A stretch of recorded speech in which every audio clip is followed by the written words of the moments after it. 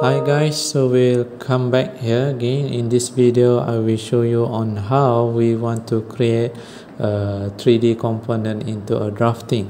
So I will use the previous part that you already done in your part design exercise. So as you can see in my screen here, so you already generate the part, okay, from this drawing into your CAD part, such as like this. Alright, so kindly use this part in order for us to generate our first drafting. Okay, so first of all you need to go to style, mechanical design. So we choose a drafting, sorry, my bad.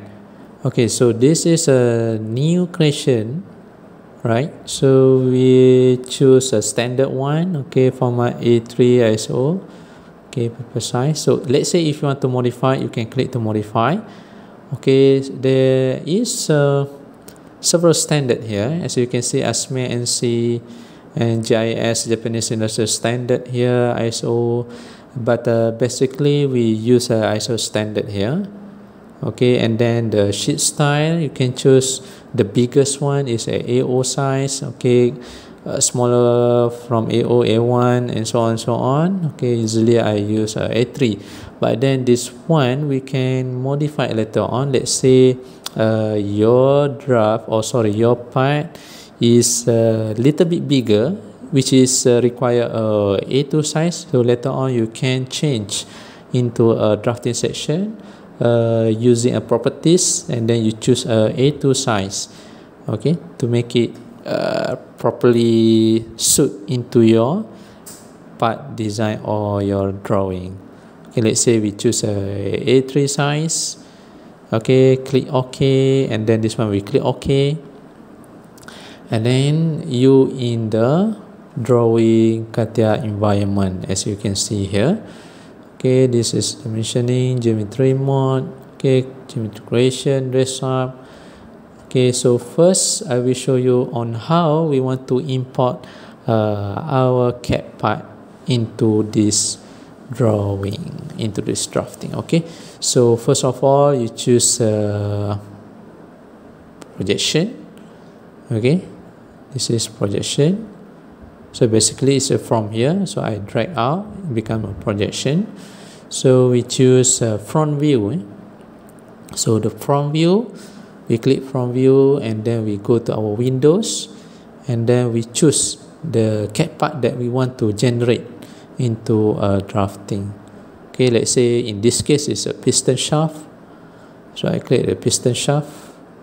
Okay, so for the front view we must know that there is the most dimension that we able to create. So in this case I choose this plane. Okay, I choose this plane. You can either choose the plane here. Okay, no problem for you. So in this case I choose a XY plane. Okay, from here you can see the oriented preview. Okay, at the bottom right there is CATIA showing. Okay, so I choose XY plane. Okay, so from here you can use this compass to rotate your part, but in my case it already into my desired position, so I don't need to rotate anything. Okay, so I click here again to generate the drafting. Okay, as you can see, this already highlighted in the red color rectangle, which means we are working into this view. Okay, so let's say I want to move this one. Okay, you just drag. Okay, you click the rectangle, red rectangle here, and then you just drag. Okay,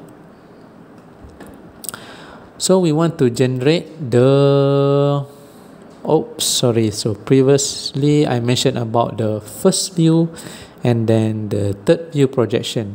So in this case, where we want to check this one, okay, you can check into this one under the sheet here, you right click, okay, you go to the properties, okay, and then you scroll down, and then you can see here the projection method. Okay, so usually I'm very familiar with the third angle standard, so I choose this one, so I apply. Okay, so this one I want try to generate the projection view. Okay, so this one is front view. Okay, this one is should be a top view. Okay, the next one I want to generate is on the right side view. Okay, you see the CATIA already generate the title or the name for you, top view, okay, right view. Okay, let's say you want to add on your isometric view, you click the isometric view. Okay, let me put this side first. Okay, you see here I want to add the isometric view. Okay, you go to your part again, the piston shaft. Okay, you can rotate into the best view, which is cover all the parts. Okay, this one is not good isometric view. Okay, so the best one we should put like this. Okay, which is cover all, that people can understand when they saw this isometric view. So isometric is not compulsory, but it's an additional view in order for us to understand better about our product or our part. So I click here. So you see this one is quite big. So you can scale down into 1:2 or 1:4. Okay, in this case, so I right click this one, I right click here, so properties, okay, go to into the view, and then into the scale you can change into 1:2. Okay, apply. Okay, and then you try to put into your sheet here. So this one is your sheet. Right, so let's say you move down here a little bit. Okay, that's good. Okay, this one is a good.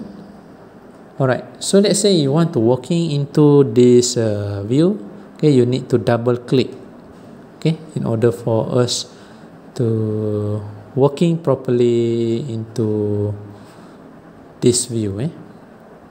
Alright, so that's all for the projection. Okay, later on in the next video I will show you about how we create dimensioning into our drafting, or into our drawing, or front view, top view, and right view. Okay, see you guys. Bye bye.